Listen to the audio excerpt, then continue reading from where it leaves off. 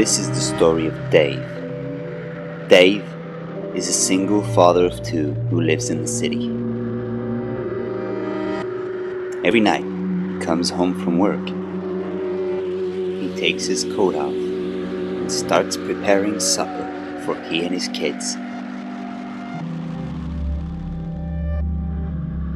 Dave isn't a rich man. He's not a great cook either.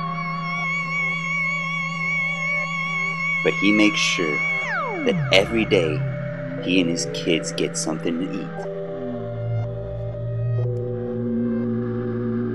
Tonight is a very special night for Dave and his children.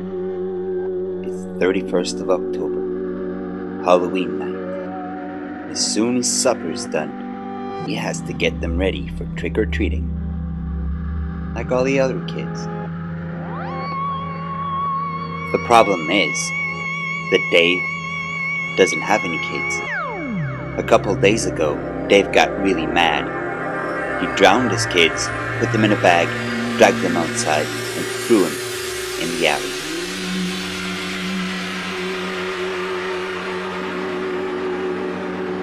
Dave is pretty sick.